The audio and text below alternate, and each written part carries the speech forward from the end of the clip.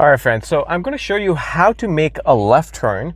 So when you're making a left turn, you want to make sure that your left shoulder is aligned with the curb.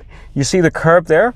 What I'm going to do is I'm going to indicate, and then I'm going to line up my shoulder. So that's how forward you need to go. So your left shoulder is kind of in line with the curb, and that is when I'm going to turn. So when you turn the wheel, this is the way you want to turn. So you go like this. So you go 1, 2, 3. You hold it there. You push the gas.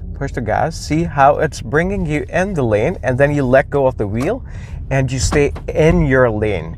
That way you're not overturning or you're not underturning. Now I want to show you how to turn the wheel when you're turning, when you're doing left or right turns. So a lot of times people do this, right? This is the method they use to turn. But this is something I would not recommend because, you know, in 3-point turns, when you're doing this, it takes forever for you to make the turn. And so my favorite way is hand over hand. I know in some books and in some videos, or rather in some countries, hand over hand is not allowed, and that is why they recommend this thing. But in Canada, hand over hand is very much allowed, and it's a very efficient way of turning the steering wheel. So this is the way you want to turn. So you go hand over hand like this, and you go 1, 2, 1, 2, 1, 2, like this. So that's the way you want to turn. So you want to practice it a little bit if you're not used to this, if you've been using this way of turning the wheel, shuffling the wheel. So now for a turn, what I want to tell you is you want to hold the wheel in 9-3 position, and when you want to turn left, you want to go this way. So you go from 3 o'clock to 9 o'clock, you stop here, and then this hand goes to 12, and you bring it to 9 here. Now I know that was a lot of numbers, and it might be difficult for you to remember. So what you want to do is, let me show it to you again. So you go half a circle like this, and then a quarter circle. That's that. Half a circle and a quarter circle, and you come back to the 9 position and you hold it there for some time, and then you ease off. So when I say ease off, I mean to say that you want to let go of the wheel slightly. But the thing is, you don't want to like take your hands off the wheel. Sometimes some students would take their hands off the wheel, but no, you don't want to lose control of the wheel. So you will ease off and let the wheel slightly let the wheel straighten out in your hands. Let me show it to you. Now watch this. I've already turned the wheel, and when I give gas, it's going to try to straighten out. You see?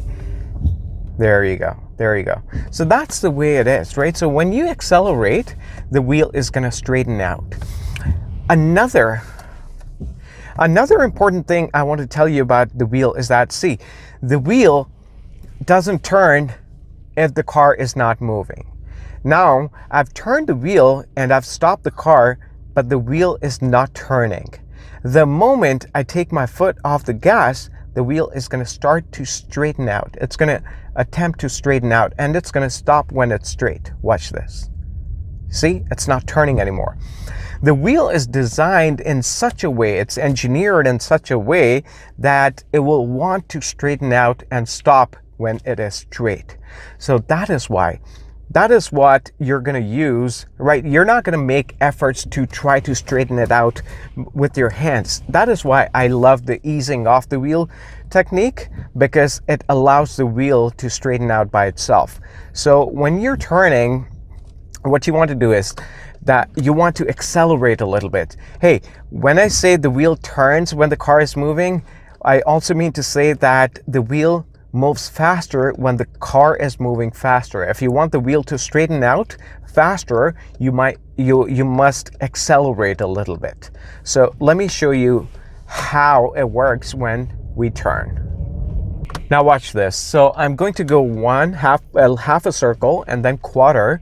I'm going to hold it and I'm going to accelerate. I'm going to accelerate and I'm going to ease off now while I'm accelerating. At the same time, I was accelerating gently. You don't want to push the gas too hard. This can get tricky. Usually when someone is learning to drive, turns is what makes people nervous.